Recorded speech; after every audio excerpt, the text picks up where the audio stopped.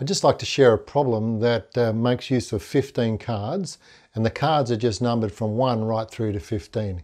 You'll see how they're arranged here on the table, and essentially you'll notice there's spots here for 15 cards. I've just started with 3 that are turned up. Any cards could be in these spots here from 1 to 15. Obviously I've already used a 5, a 4 and a 9. Now the way the cards are lined up or arranged follows one simple rule.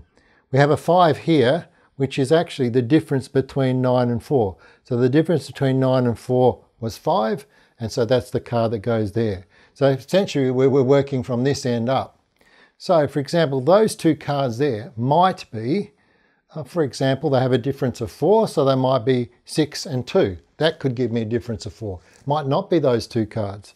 What it can't be is 5 and 1 because the 5 is already here.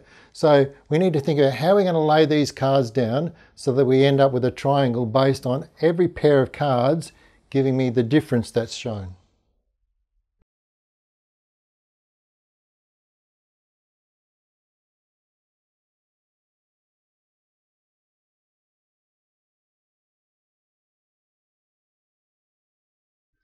So here's a hint if you'd like.